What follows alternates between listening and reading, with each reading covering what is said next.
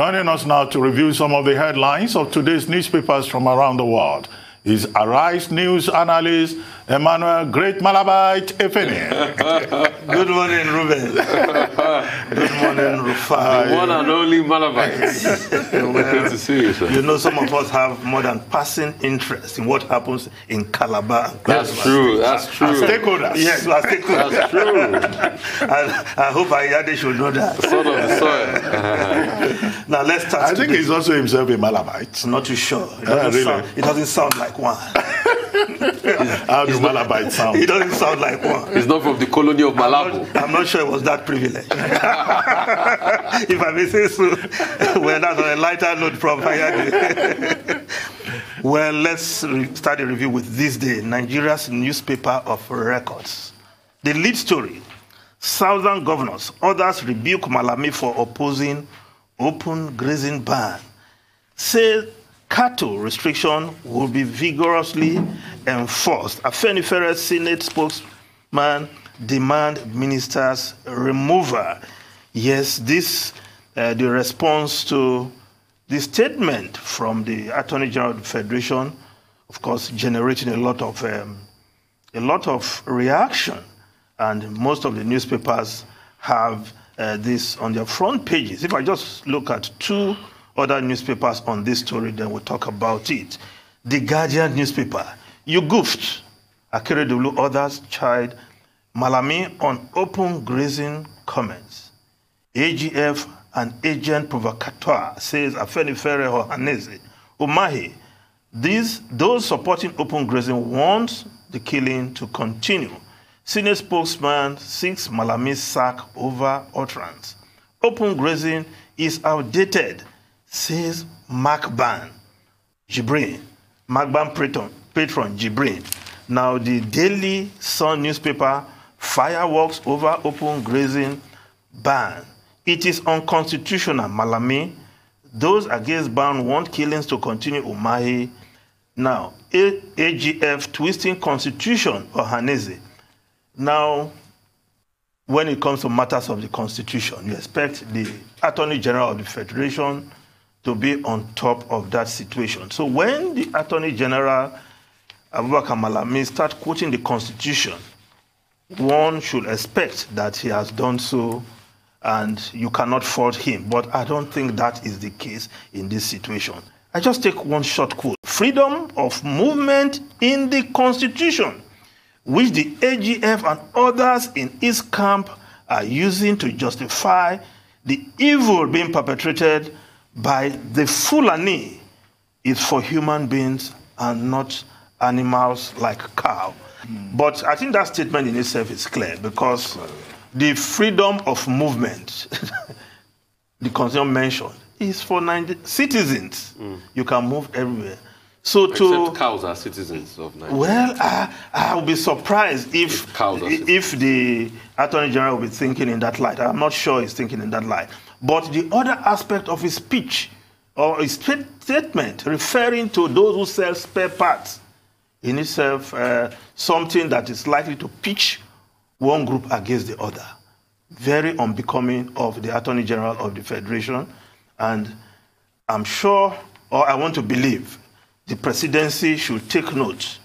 If they need to make clarification, Ruben, you presidential spokesperson, you know how to make clarification on this matter so that we can have proper perspectives, because as it stands, the statement by the Attorney General of the Federation is reprehensible, is condemnable, and I think those who say he should be relieved of his position, they couldn't have been more correct, if I may use a popular phrase.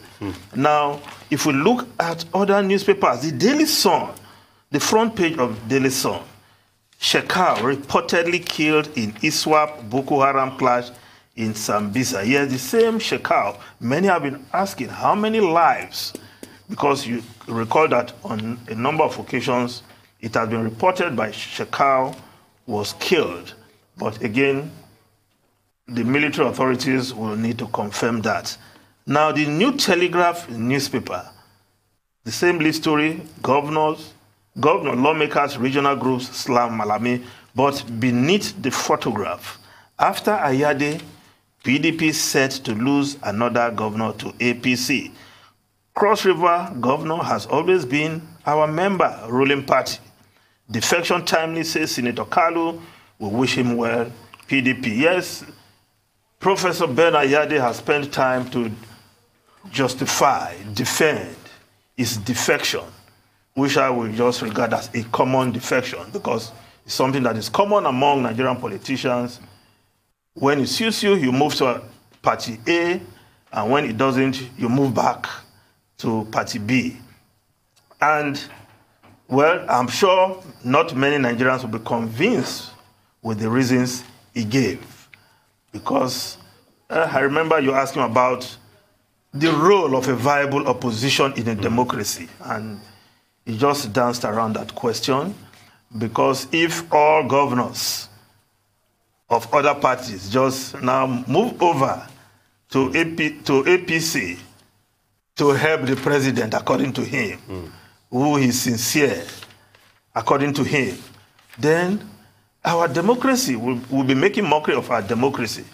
Because nobody say you cannot contribute as a governor on the platform of another party to the running of Nigeria. Why do you have the National Economic Council, where governors and the vice president meet? Why do you have the other one, where the president and governors also meet? National, there's another body where the president meets with all governors. You can always make your contribution from anywhere. But again, political expediency for him, because if you read the Guardian, the This Day report, and that's what I want to rely on now, on this Ayade matter. I said, Ayade, who lost out in the recent state congress of the PDP, has helped the APC to regain a foothold in the South-South, which had come under the full control of the main opposition party with the defection and re-election, of course, of Godwin Obaseki. So, he has done what he has to do. It's not unusual among Nigerian politicians to move from one party to another. But you ask him the question, if PDP wins in 2023, hypothetical question, will you return? Well, he said he will offer. Let's move on to other stories. Now, the Vanguard newspaper, the lead story, also the Malami story, but there is a story beneath the photograph. Ban on open grazing, Magban backs governor. That Magban, Meiji Allah Cattle Breeders Association of Nigeria. Now, the Nigerian Tribune newspaper, above the masthead, federal government directs Kaduna government to follow principle of redundancy. I'm sure that intervention by the federal government on the Kaduna government labor face-off, we hope is paying, it will yield some results so that there will be some calm in Kaduna State and there will be industrial harmony. And I think that's what it should be. When labor has issues with employers, in this case the state government, you sit down and discuss and move on. Now, the Daily Trust newspaper, how 300 Libya-trained ISWAP fighters conquered Shekau. We are here to get information on Shekau death. Military ISWAP has fulfilled its long-term mission. Expert. So, the story about Shekau.